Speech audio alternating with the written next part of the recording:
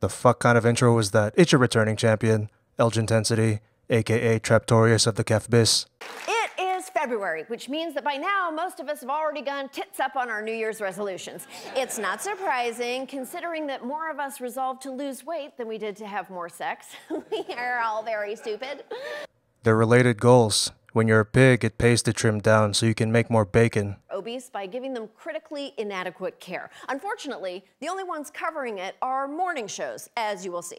Obviously, they're not just talking about this issue on morning shows if you're showing us articles from those bastions of journalistic integrity on your screen, but we'll get to those later.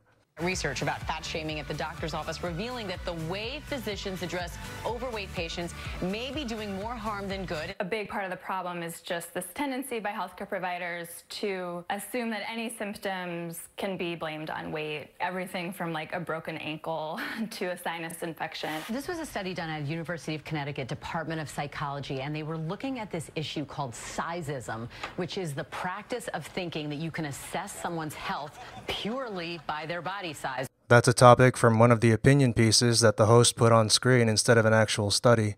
The Huffington Post article said that health and weight aren't perfect synonyms, but in some cases they are.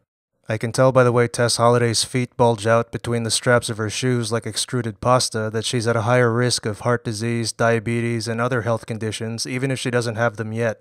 Likewise, I can tell just by looking at a Cessna that it's at a higher risk of crashing if it's carrying Tess Holliday, even if it hasn't crashed yet. They found that a lot of these doctors considered people who are overweight or obese to be bad, lazy, stupid, worthless.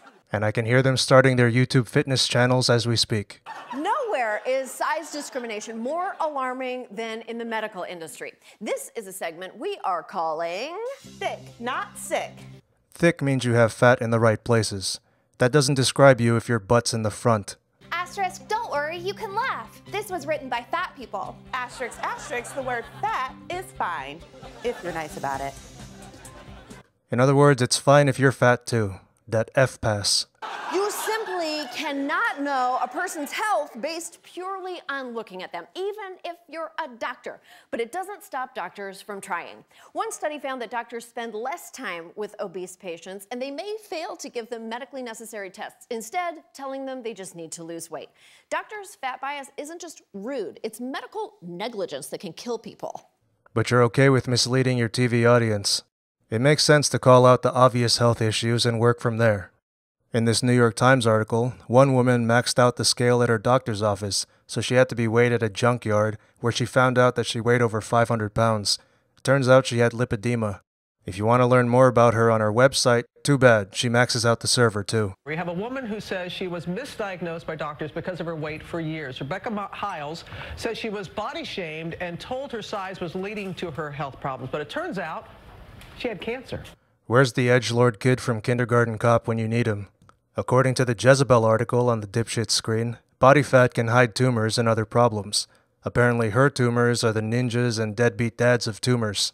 In Virginia, a woman complained to her orthopedist about an ache in her hip. He diagnosed her with something called obesity pain without ever examining her.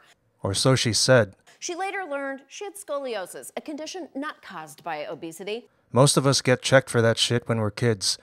Doctors aren't perfect, and a lot of them are Nick Riviera tier.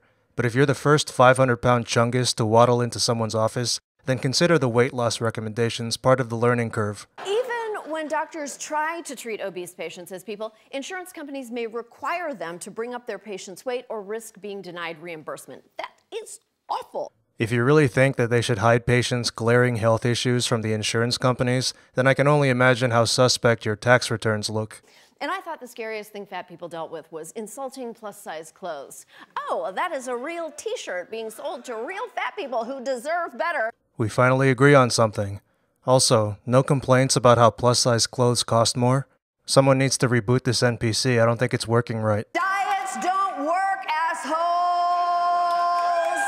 Cancel that IT request.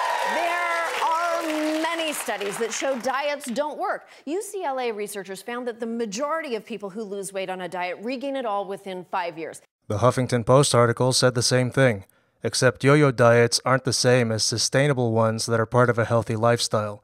Those do work if you have the willpower. Alas, having the willpower to address your obesity problem is much harder than surrounding yourself with other fat fucks and pretending you don't have a problem. Bad treatment discourages patients from seeking care. Obese women are more likely to delay mammograms and pap smears, which is partially responsible for the fact that they're more likely to die from breast and cervical cancers. They delayed dieting and exercising, which is why they're obese in the first place. Even the most fat-friendly doctor with greased-up double doors and junkyard scales can't avoid bringing up the link between obesity and cancer. In the news business, they actually call this headless B-roll butts and guts. It's mean. I mean, at the very least, don't film the lady wearing a one-of-a-kind solar system vest. That lady definitely recognizes her awesome space vest, and so do all her friends. That space vest really accentuates her constant expansion. If you're a fat fucko, then listen to your doctor, not Samantha Bee, Brittany D, or any of these other lying sacks of shit who promise the keys to a better life but don't deliver anything. You'll be just as fat and miserable as you were before, maybe more so. While obesity raises your risk of getting cancer, malignant wastes of flesh on social media and TV will try to ruin your life whether you're fat or not. 0! Like the video and subscribe to the channel, now.